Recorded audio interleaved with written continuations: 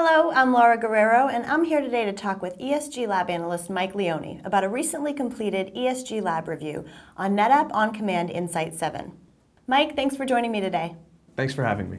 So let's start with a little background. In terms of management and data growth, what kinds of problems are you seeing in today's data centers? Well, Laura, organizations are constantly being asked to do more with less, whether it be budget, manpower, or hardware. And it's a challenging ask.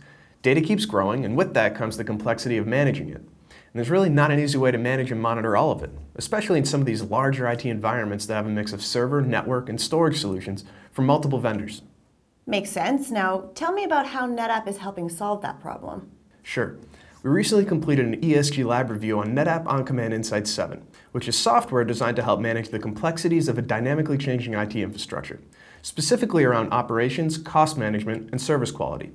You can use the software to manage and analyze physical and virtual IT environments with heterogeneous server, network, and storage solutions across the domain from multiple vendors. There's also a data warehouse that's used for federated reporting of globally distributed virtualized and cloud infrastructures. Insight collects an enormous amount of data that's stored in a data warehouse where advanced big data analytics are used to facilitate troubleshooting, performance analysis, and capacity and change management. We started our testing with an introduction to the new HTML5 user interface, which was sleek and responsive.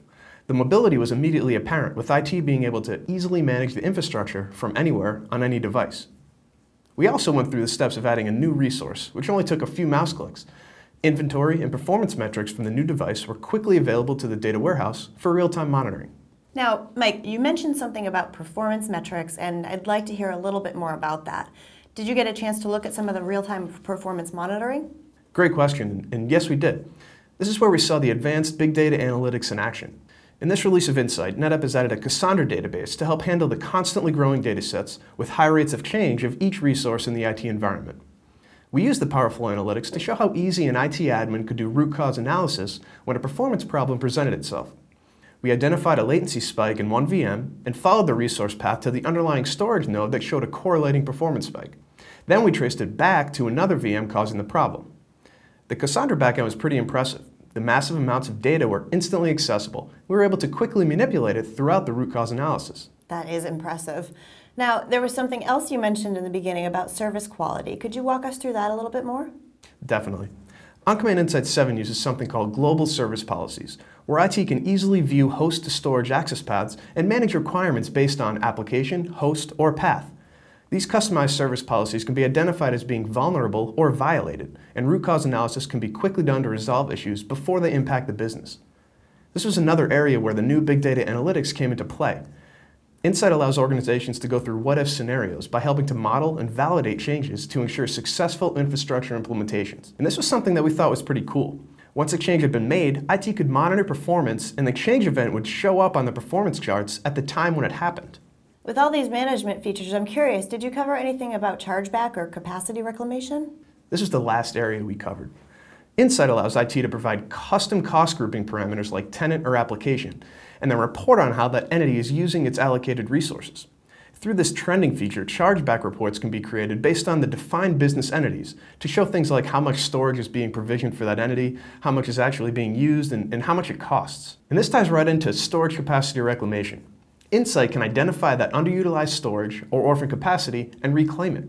This orphan capacity can then be reintroduced to storage pools or reallocated to other volumes by shrinking or growing volumes based on the performance metrics like response time or throughput. This is really interesting technology, but let's take a step back for a minute. At a higher level, what's the business value of it all? Or in ESG terminology, why does this matter to the business? OnCommand Insight 7 combines ease of management and advanced big data analytics into a scalable, flexible solution that can help IT take control of a growing, heterogeneous storage environment. With the new HTML5-based user interface, organizations can easily manage and monitor a multi-vendor environment made up of different server, network, and storage resources. With the Cassandra database management engine, root cause analysis of complex performance problems is made significantly easier. And finally, the cross-domain intelligence and transparency of OnCommand Insight offers a great way to monitor business units, tenants, and applications to help justify business purchasing decisions based on actual usage. So if your organization is looking for a way to easily manage operations, cost, and service quality, we recommend checking out the latest version of NetApp OnCommand Insight. a lightweight management platform with real-time, advanced big data analytics for dynamically changing heterogeneous storage environments. Thanks so much for your time again, Mike. If you'd like to learn more, you can download the full ESG Lab validation report from ESG's website.